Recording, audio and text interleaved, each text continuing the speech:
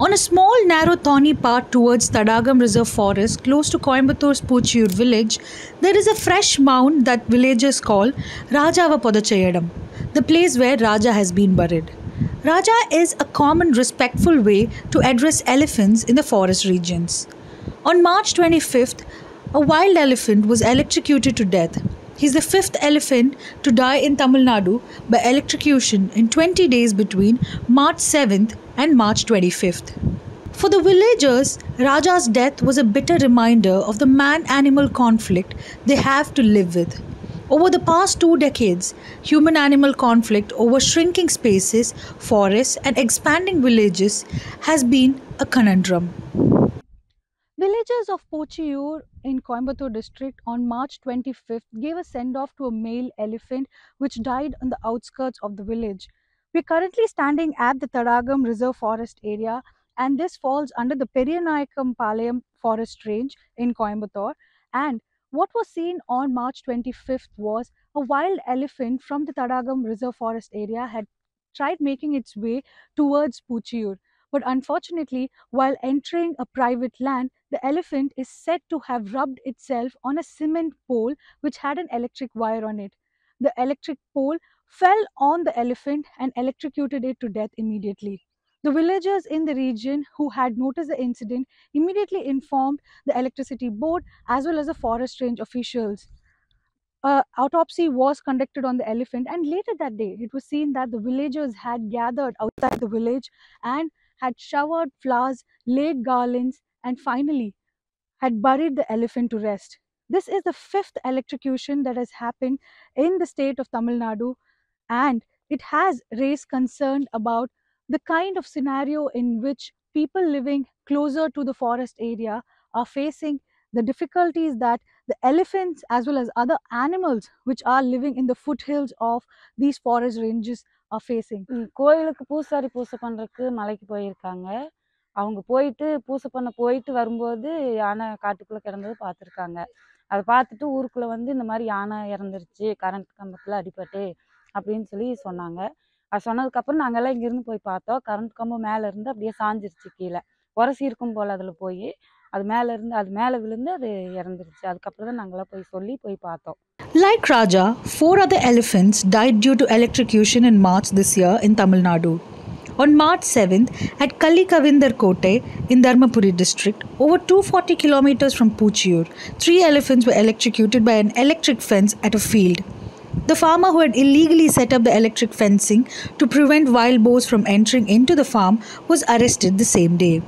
Barely 10 days later, on 18th March, a wild elephant that was being chased away from Kelavalli village by Forest Department staff in Dharmapuri died when it touched a live wire while trying to climb an elevated land. The entire incident was caught on camera. The crisscrossing policies of development, land rights of forest dwellers, and inviolate elephant corridors are all at odds with each other. According to the data from the Union Ministry of Environment, Forest and Climate Change, since 2019, 29 elephant deaths have taken place due to electrocution in Tamil Nadu. During the same period, 152 human beings have been killed in the state due to elephant attacks. Nilgiri, Krishnagiri, Coimbatore, Dharmapuri, Erode, Tirupur, Dindigul are where the conflict plays out with depressing regularity.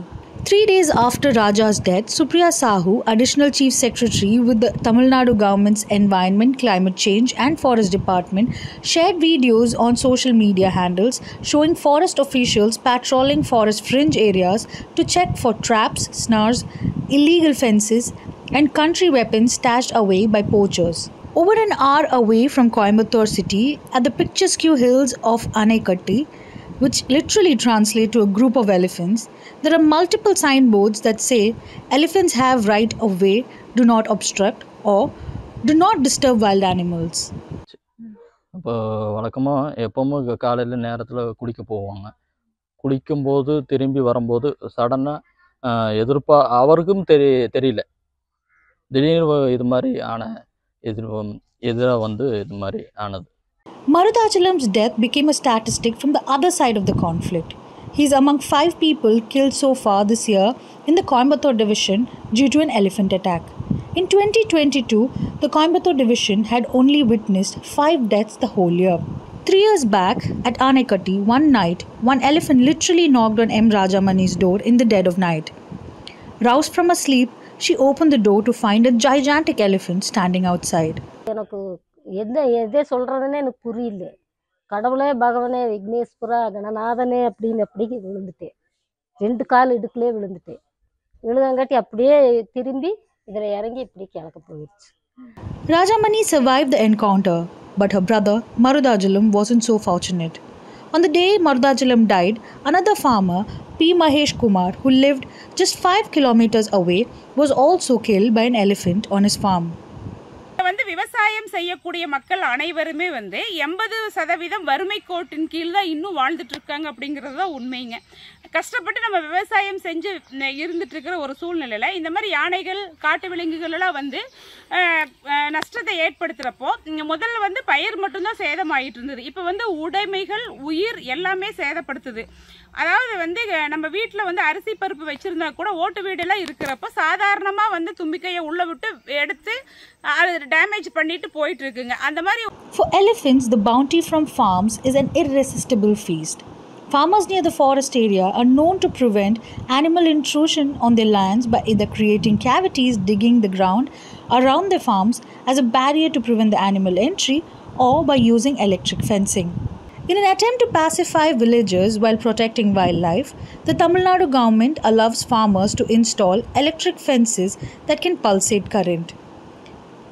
A forest official talking to ThePrint said, "This only gives a small shock, enough as a warning to the animal to move away without causing any major harm."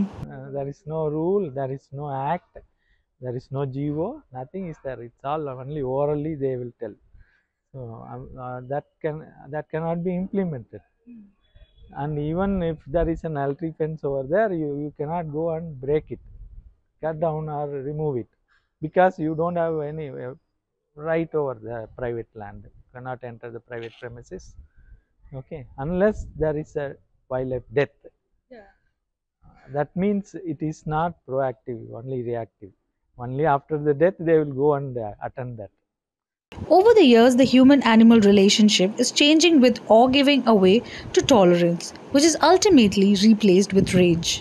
See, due to urbanization, we keep moving towards forests, and forest areas are not expanding anywhere, and they are stable. They lie there for. They have been declared by the British. They have not grown after that. So British period they declared these are the forest boundaries. After that they have not grown.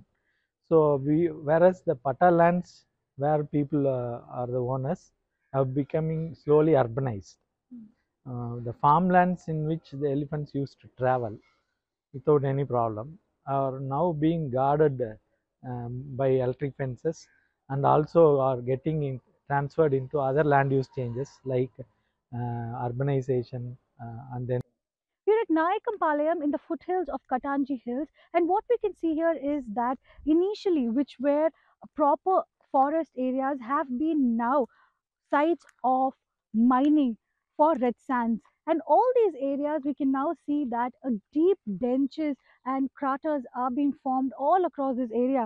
And this is a stretch of around 20 kilometers. And villagers and environmentalists in the region say that these kind of mining activities are also the reason for animals venturing into the village area where people live. ஊருக்குள்ள மனித மிருகம் போதங்கள் இது வரைக்கும் நடந்ததே இல்லை. இவங்க கனிம வள கொள்ளைக்காரர்கள் மணல் எடுத்ததுனால தான் இப்போ ஏன்னா ஊருக்குள்ள வந்து பயிர்கள் நாசப்படும். According to officials from the Anaimalai Tiger Reserve, in the year 2022, compensation worth rupees 2 crore was given to over 200 farmers for crop loss in the region. Similarly, compensation for casualties due to elephant attack was also given to the next of kin.